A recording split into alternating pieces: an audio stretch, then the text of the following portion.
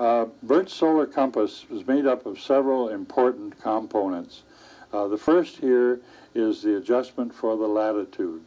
We're here at 46 degrees 31 minutes north of the equator, and this adjustment is made here. The angle of the sun varies.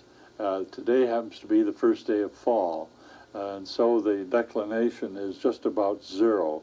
But that can be adjusted here with this setting. You can set the declination for that given day, which you take from tables known as an ephemeris. The hour circle is this circle right here.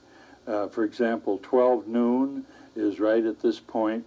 1 o'clock is here, 2 o'clock, 3 o'clock, and so on. And the earliest that you can shoot in the morning is 8:30 in the morning. We have level bubbles here.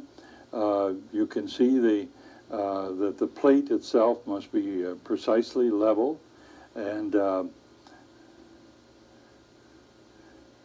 so after you have made the setting for the latitude that you're in, the declination for that given day, you're then ready to adjust for the time.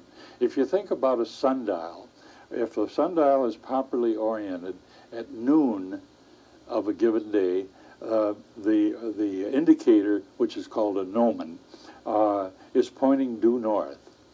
Now, with the rotation of the Earth, every 24 hours, we have the world divided into 24 time zones, and if there's 360 degrees around the Earth, every 15 degrees of longitude represents 1 hour. The 0 is in Greenwich, England, and then every one of these 15-degree markers of longitude then constitutes a 1-hour time zone.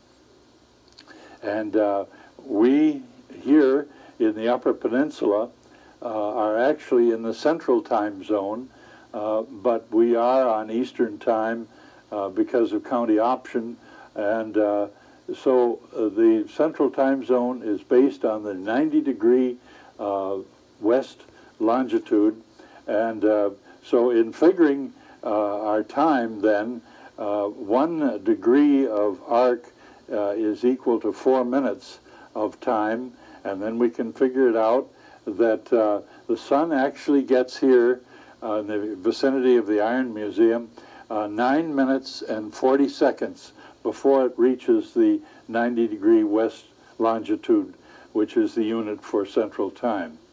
So we also have the equation of time.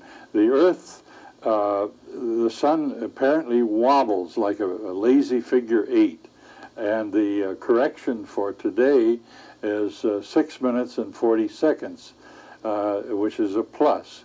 So actually, for where we are here in Negaunee, the sun for local apparent time is 16 minutes and 28 seconds earlier than it will reach the 90 degrees.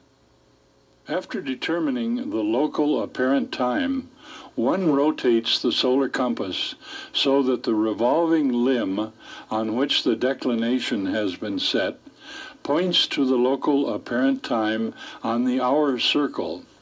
The solar compass is then rotated until the image of the sun fills the tic-tac-toe on the silver plate. The compass is now oriented so that the sighting arms are in a true north-south position. The operator now clamps the lower plate. The sighting arms on the upper plate may be rotated to read any angle that the operator wishes by noting the horizontal angle or azimuth of the sighting arms. And that then will tell us what true north is with the use of the solar compass.